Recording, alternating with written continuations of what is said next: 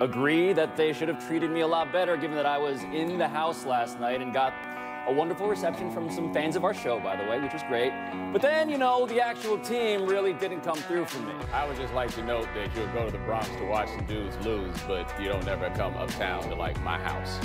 I haven't gotten an invite in a little while, Bo. Are the birds still flying into the glass panes on your roof deck and killing themselves? There's a carcass on the terrace as we speak. Oh, no. Yeah. Oh, yeah. It happens. I think furniture is how you solve that. Yeah, but pay for some. yeah.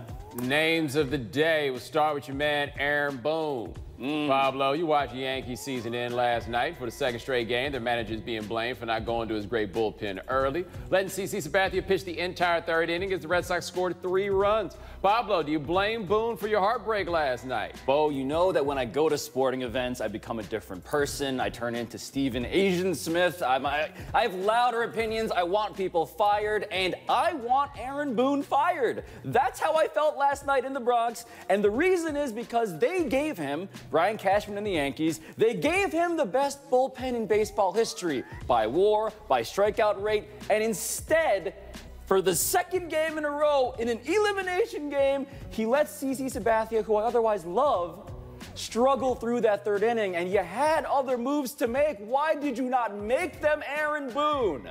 Why?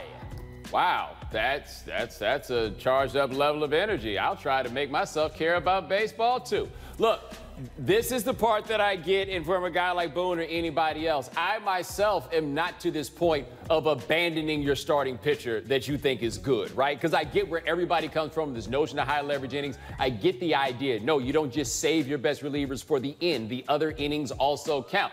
I can also see how somebody would think, we got a horse out here, we're going to let him get out of this. Because at some point, yeah, you can bring those guys out early, but then you don't have them late. That is to be considered. But do you really think this is why they lost the game? Lost the series? I think this was a 4-3 game, and that the difference was that CC Sabathia, who again is probably a Hall of Famer, is my favorite player on this team. That dude had one swing and miss on his first 37 pitches, and then ended up facing a line of righties, right?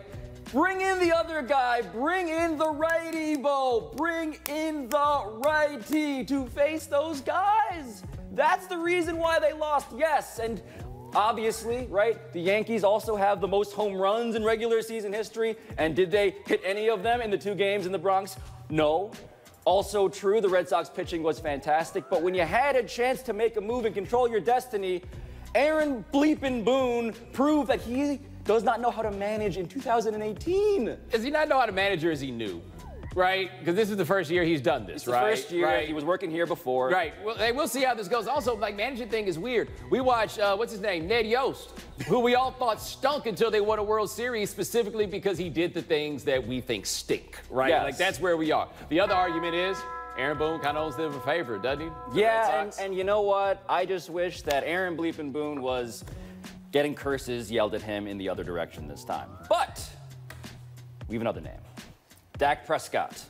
The Cowboys quarterback has struggled this year, as we know, throwing 5 touchdowns and 4 interceptions over 5 games with a 61% completion percentage, which is 28th best in the league. And yesterday, Cowboys legend Troy Aikman had some strong criticism for Dak. He needs to be more accurate with the football. The first thing I look for in a QB is accuracy, because the rest of it doesn't matter. It doesn't matter how tough you are. It doesn't matter how smart you are or what a great leader you are. None of that stuff matters if you can't put the ball where you have to put it. Bo, is the criticism from Aikman there a little unfair to Dak? No, I think that he's right on this. Now, it should be noted that Aikman is coming at this from the perspective of someone whose calling card was accuracy. So, like, the thing I did the best is, of course, going to be the most important thing that you can do. That being said, when they changed this offense, and in part when they got, not so much changed the offense, when they got Des Bryant out of there, one of the explanations was Dak wants to be more of a timing sort of guy, more like Troy Aikman, right? Hit these guys in rhythm. If that's the quarterback that he wants to be, then he has to be accurate, right? If you didn't want a guy like Dez who can kind of muscle his way into catches and make it happen, then you're going to have to be the one to put the ball exactly where it needs to be. And in spite of how poor their receivers are, this has been a legitimate criticism of him all year long. It has been, and the crazy part about this, reading up on it, Field Yates talked to a personnel person in the NFL who pointed out that you still have to pay Dak. When Dak is up in 2020, I believe, people are believing, smart people in football are believing that you pay him more than Bortles, who makes $18 million a year. You probably pay him more than Jameis, although Jameis is up for a contract right now. And you probably pay him more than Derek Carr, who's making $25 million a year. So that means that Dak Prescott is probably going to be making, for all of the imprecision we're watching right now, about $20 million plus for the Cowboys in a couple of years, which seems to me like an understandable decision, but a way to lock yourself onto that treadmill of mediocrity. Well, it's tricky because you can win without having a great quarterback. Go look at the last 20 years worth of quarterbacks. Greatness, right? Even the guys that ultimately became great. You don't necessarily have to be great at the time. The question you ask is, can you do it while paying $20 million, right? We'll see what happens to the cap, what a percentage it is, all of that. Here's my question. Why do they have to pay him? There's nothing that says that they have to pay him. They did not give up a first-round pick for him. They have already gotten an amazing return from what they got out of Dak in the draft. Why can't they draft a quarterback in 2019 if they're not sold on this dude? Yes, hit reset, cost control your quarterback, build around him, which you didn't do this time. Yeah. All right, next up, Deshaun Watson. Texas quarterback is dealing with a chest injury after being hit a league-high 55 times this season. He says he's, quote, built to take those hits, but his star receiver, DeAndre Hopkins, says in the huddle he tells Watson to, quote, get down. Pablo, does Deshaun need to change how he plays? Deshaun needs to let DeAndre help him help this team because, yes, when you are on a team with a subpar offense and a good quarterback in a division that is still winnable for this Houston Texans team, your instinct as the quarterback is to put yourself on the line as much as possible. But if you do that, you may not be around when the team is much better and they're actually contending. So I am worried about this guy, absolutely. Well, I think that it's too easy to go to the get down when you run the ball part of it. Because, yeah, that's certainly there. The other thing is the only person that's waiting longer before he throws passes this year in the league is Josh Allen. Yeah. So, like, a controllable part of this for him is he's got to get the ball out of there. But he says, I'm built to take these hits. No, you're not.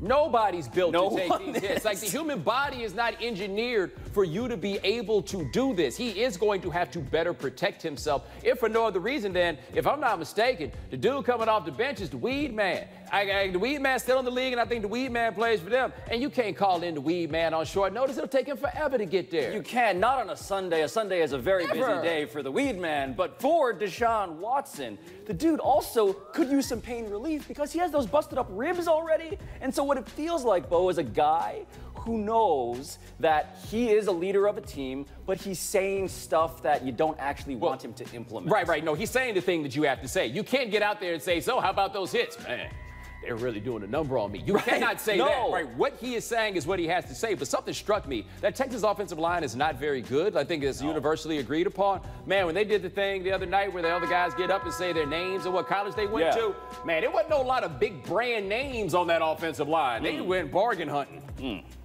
Last name is James Harden. Last night against the Shanghai Sharks, Harden debuted a new move that had the internet in arms screaming that is in fact a travel. Bo, is this new move a travel as we watch this? I'm going to be honest with you. The first time I saw this, I was like, I actually don't believe this is a travel. I understand why people would, but look at this, right? Gather, steps, shot. That's legit. That goes. And the last thing you ever want to be in this world, people, ain't nothing whacker than a travel truther, right? Like you are, the travel truther, by the way, is very often, I hate the NBA guy. Like you don't ever want to be in the same place as him. But I understand why people thought it was a travel. It wasn't. It wasn't, and the NBA and the NBA referees ruled that it was not, to your credit. And the thing about not liking basketball is where I truly agree with you on this, because James Harden, right, the previous critique of him was that he is the NBA's tax attorney. He's a guy who will look for the rules, try to exploit those rules, get underneath, draw fouls, all that stuff.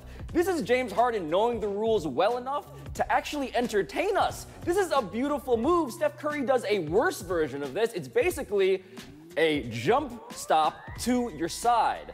James Harden is just a master of this move, and yeah, it should confuse you. That's the sleight of hand element. Yeah, but hold on, though. You said that this is him knowing the rules. I don't feel like he did this on some, I've been studying the rule book lately, and I have determined this move that I can make. No, man, it's the kind of thing you do in a preseason game. They play in the Shanghai Sharks, right? Like when he looked at that dude, I want to know the other moves that he had in mind, that he didn't care if they were travels. This is what we do when we play against the Shanghai Sharks. And you know who the best player on the Shanghai Sharks is right now? Yes, I do. The Chinese superstar Jimmer Fredette. Yes, China's favorite stuff. Jimmer Fredette dropping 41 points on approximately 1 billion shots, I believe is the statistic. I wonder how much those dudes hate them. How do you say pass the ball in Chinese? Uncle Tony is here. High Noon is brought to you by Geico. 15 minutes could save you 15% or more on car insurance. When I was shopping for car insurance, the choice was easy.